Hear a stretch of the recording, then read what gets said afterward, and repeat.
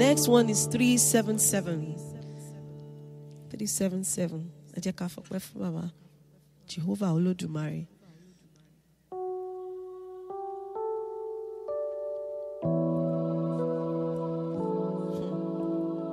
This is one of my favorite Thanksgiving songs. Because it's that all those verses laid down all the things that he does for us. Wherever you are, just begin to thank him. Let's give thanks to him. Let's give thanks to our Father.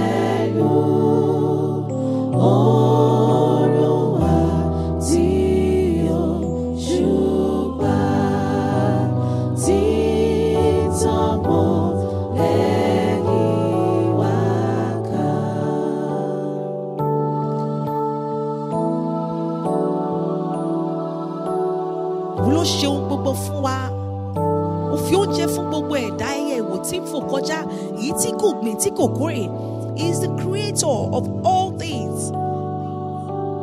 Our creator.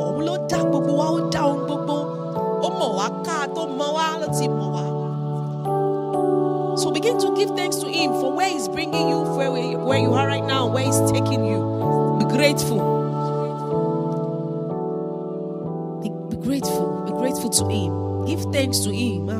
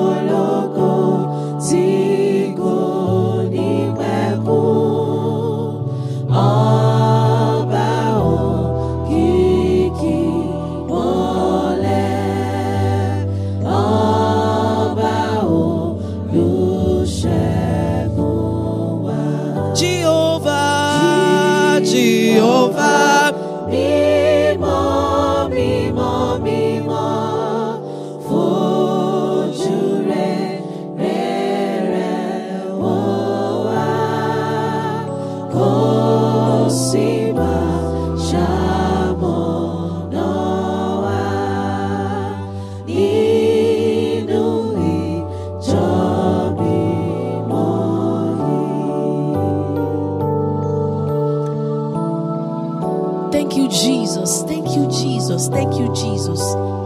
Sholua.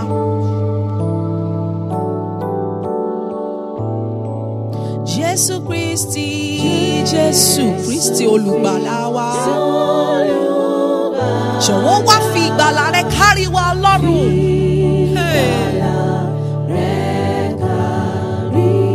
Ká lè bọ́ nínú ẹ̀ṣẹ̀. Ká lè bọ́ nínú ẹ̀ṣẹ̀. Ká lè bọ́ nínú ẹ̀ṣẹ̀ nítorí ìsun ẹ̀jẹ̀ rẹ. Nítorí ìsun ẹ̀jẹ̀ rẹ. Michael mímọ́. Michael mímọ́ balógun wa. Olùgbèjà wa ní mímọ́. Gbé idà rẹ sókè fún wa. Gbé idà rẹ sókè.